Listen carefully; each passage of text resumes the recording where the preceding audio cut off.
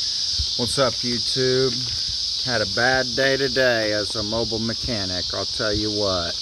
I had to get towed home, which is one of the worst things as a mobile mechanic. You never want that.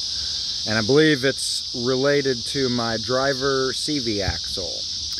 Also, recently my starter has been kind of grinding, and sometimes I turn the key, absolutely nothing happens. Starter's the same starter that I bought it with like almost 5 years ago now, so I don't care if the starter's bad or not. I'm putting a new starter on it. I know this is not something you'd normally want to do, but I'm doing it. It's my work van. I don't mind if it has a new starter. I want to get rid of this thing eventually and get something newer and lower mileage, but to be completely honest with you, I don't have a choice right now but to fix it. I got jobs lined up tomorrow and I got to get this money. So let's get started.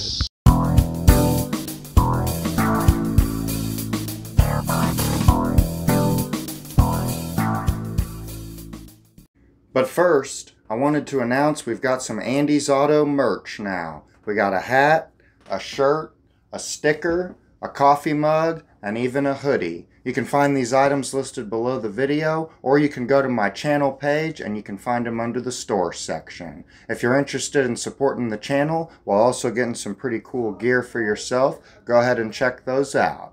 Now back to the video. Alright guys, so we got it taken off. The wheel, got it all jacked up and everything. That's kind of what it looks like here on the driver's side. And it looks like my outer joint is what broke. It's got some in and out play and a lot of up and down / side to side play. That's very, very bad. So that's what happened. Happened in the Dutch Bros parking lot. I stopped to get me a coffee, and literally in the drive-thru this thing decided to break on me. So we're gonna go ahead and start getting this taken apart. I've always done this before by taking out the strut bolts and either the tie rod end over here or the caliper. But I'm going to look on Mitchell and see what they recommend, because sometimes you take the ball joint off on the bottom, and I may end up doing that just because I don't want to have to get an alignment after. I've had to get more than plenty of alignments on this thing, so I really don't want to have to do that. Let me take a look and see. We may end up just going the route that I know that's easy though, so stay tuned. Alright, so I looked into it, and this lower ball joint nut right there doesn't look the easiest to get to with the axle right above it. So I'm just going to go ahead and go the way that I've always done it. We're going to pop off the tie rod. We're going to take this cotter pin out and get that nut off there. We're going to take these two bolts out of the strut, and then we should be able to lean this whole assembly here back towards me, and the axle should pop out, hopefully without too much hesitation or resistance. Alright, so I went ahead and got the hub nut removed, as well as any associated hardware. There's like a couple washers and a little retainer for the cotter pin. So I took all of that stuff off. And I took the tie rod end out, whack it a couple times right here with a hammer, and it came out. It's an 18 millimeter. It's probably also a cotter pin on it. And then I went ahead and took out the 21 millimeter bolts and nuts for the strut. And that's kind of where we're at. Doesn't look too much different, but now this whole suspension should pull towards me enough where I can push the axle back out of the wheel bearing, and then we can pull it out of the transmission. Also, I apologize for the sound of locusts. It took me a few videos to realize, but every time I film videos at my house, they are relentless. They will not quiet down. So I do apologize for the background noise, and I also apologize that it is dark outside. This kind of came out of nowhere on me, and didn't really plan on doing this today, but I figured since might as well film a video for you guys. So we're gonna go ahead, pull this suspension down like that. We're going to tap the axle out a little bit, and then we're going to try to pry it out of the transmission back there. Okay, so I was able to get the axle pulled out of the hub assembly just by kind of grabbing right here, pulling out, and kind of pushing down a little bit while you use your other hand to work it out. I tapped it a few times with a hammer and worked it through. This axle's been replaced before with a cheap, crappy online one that was cheap, so that's kind of why we're having these problems, I'm sure. But oh no, that thing definitely seems like it's done for sure. It's just loose and wobbly. I don't believe it is supposed to be that way. So let's get her out the rest of the way.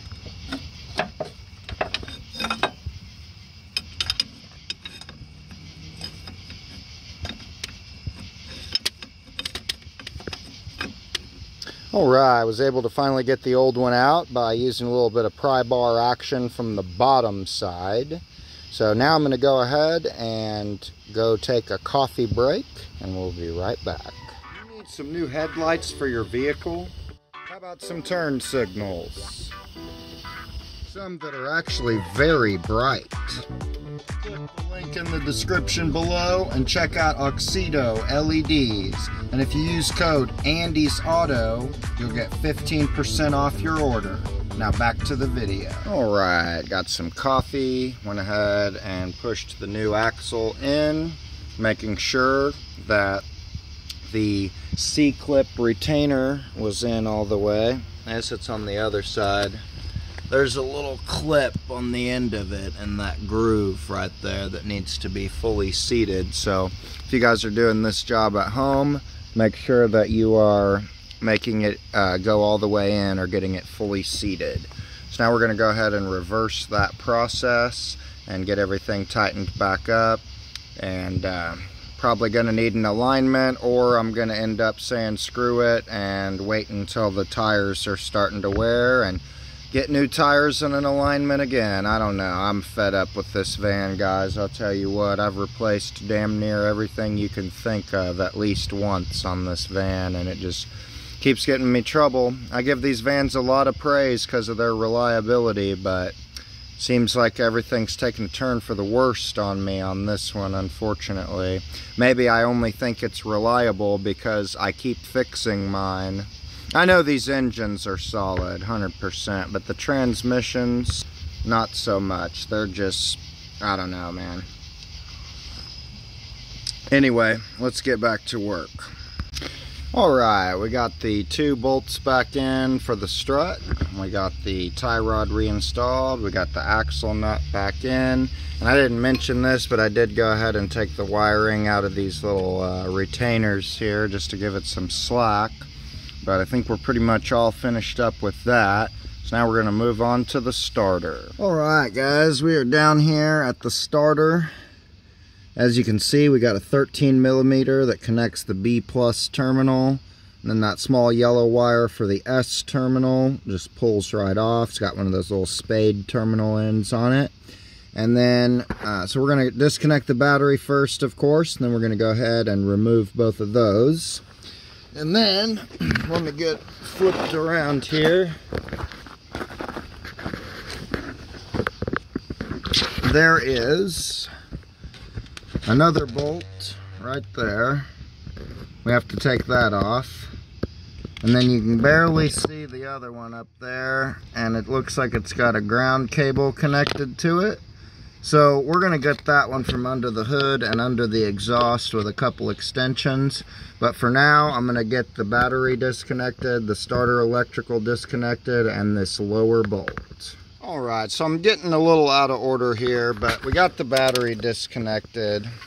And as you can see, I got my ratchet going under the exhaust. And down there at the bolt, you can kind of see where my socket's touching it. So you can totally get in there just like that on it. And so I'm going to go ahead and do that real quick, and then we'll get the bottom. I just want to mention that because it had been a little while since I did a starter on these. To be honest with you, the starter's been pretty reliable, but I think it's going to shit on me. And anyway, I saw a guy that was basically saying you had to take the fans out to get to that bolt, and please don't do that, any of you, if you're doing this job and you're watching me. Definitely go ahead and just get the bolt that way. I got a 6-inch extension and a shallow 13 on there, and you should be able to fit on it just fine. So once you get the nut off on top for the ground wire, behind that is the stud, and it switches to a 15 millimeter, and this is the actual upper bolt for the starter.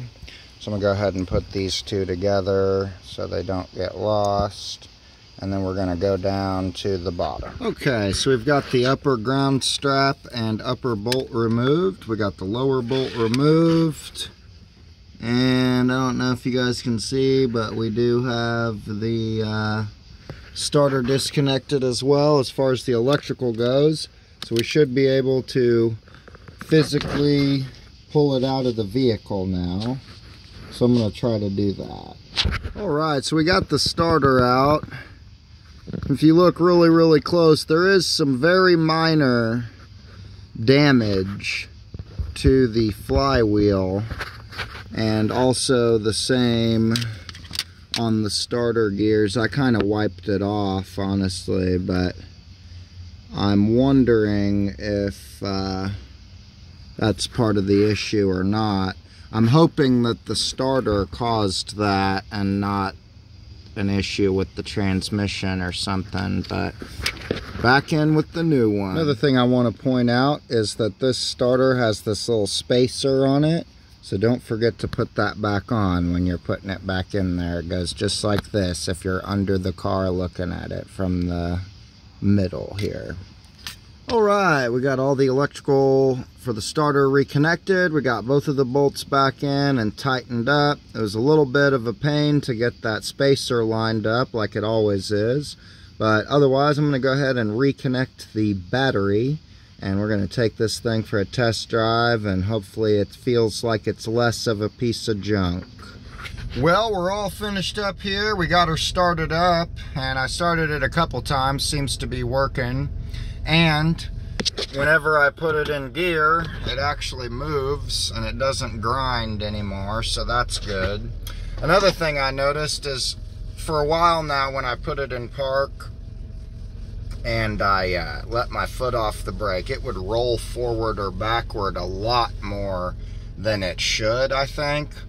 And so either the axle was going bad and that was causing some extra movement potentially, or my transmission has an issue and that's what caused the axle to break in the first place.